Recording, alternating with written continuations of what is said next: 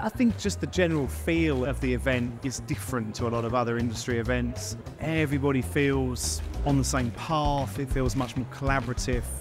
Everyone here feels at ease. The Verve group as a whole just brings together such a great community of advisors. You know that the event's going to be as good as people, and it's a fabulous day.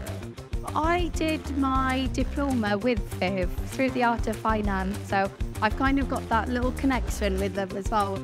I've had half a dozen conversations with people I've never met before, and you come away with really good ideas. Everyone's friendly. Everyone I've spoken to has, wanted to learn more. Most companies are quite forthcoming with the issues that they're currently experiencing and what they're trying to solve and improve. Just good to get new connections and to meet new people, get some contacts, and then hopefully help my business that I work for move it on to the next level. I did attend as a delegate last year. I was very kindly nominated and won the Innovation Award at the Verve Awards, but we got invited to attend as an exhibitor this year. We've had lots of conversations about people that are looking for newer tech. Today was our opportunity to speak to advisors face to face, advisors that hadn't heard of us before, make sure people know our name and what we can do and how we can help them. We got to listen to the conversations, fireside chats, topics phenomenal and very, very interesting.